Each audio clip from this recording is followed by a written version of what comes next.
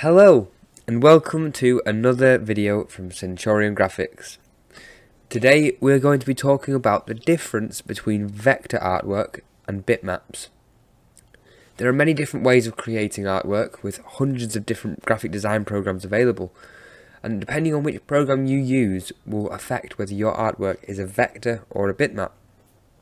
So the aim of our tutorial today is to help you understand whether your artwork is a vector or a bitmap, and if it is, what you need to make sure that it is ready to be made into a printing plate.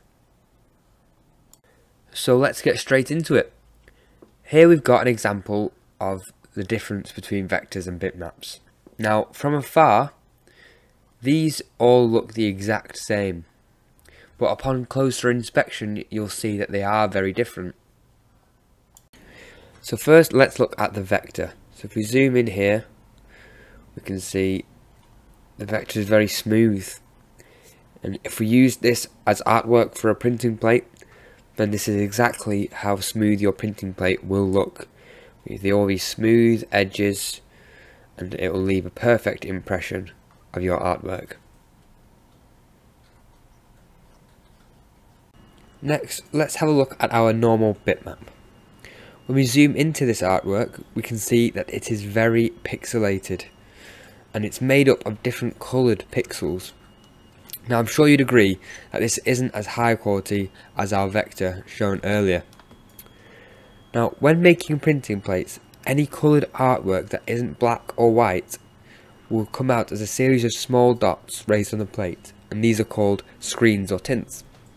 So if we used this artwork to make a printing plate, then the plate would show all of these pixels, and it would show up as different tints on the plate, and this would not leave a good impression for you, especially if you're wanting a solid print. So finally, let's have a look at our black and white bitmap. Now when we zoom in, we can see that it's still made up of pixels. However, all the pixels that are here are black. There's no coloured pixels. It's black and white.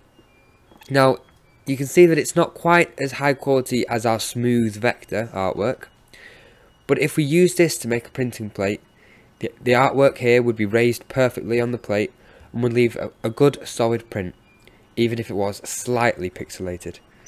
But we would be happy with this. So to conclude, if you want the highest quality print possible, we would recommend using vectors. However, if this isn't possible and you're only able to use a bitmap, then we would recommend converting this bitmap into a black and white bitmap. And if this is something that you're unable to do, then please contact us and we're happy to try and help you through this. Hope this video has helped you understand the difference between vectors and bitmaps. If you have any other questions, then please feel free to contact us.